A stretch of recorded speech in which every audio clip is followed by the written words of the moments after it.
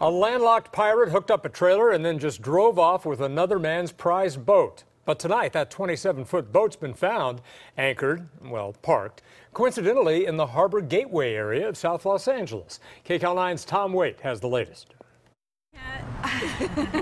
Gail Martin is all smiles and all aboard the boat she thought might be gone forever. For us, it's more than a boat. Last night we showed you this security video of the thief hitching up the boat and stealing it. Less than 24 hours later, an alert LAPD officer who apparently saw our story found the powerboat about 50 miles away in the Harbor Gateway area.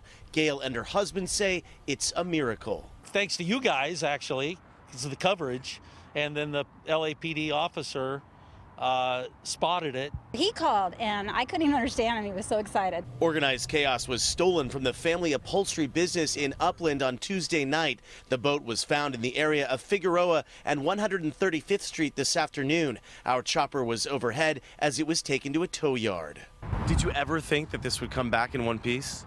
There were times I thought I might get it back, and then there were times I thought, nah, we'll never see it again. It's not clear who stole it or how the thief even made this boat their target. The couple doesn't care. They're just glad to have their family treasure home. We take our grandkids out on it, and if we have friends that come. I completely redid the inside, polished the boat, redid the trailer. Everything's new. The only thing missing was a spare tire from the trailer. Tom Waite, KCAL9 News.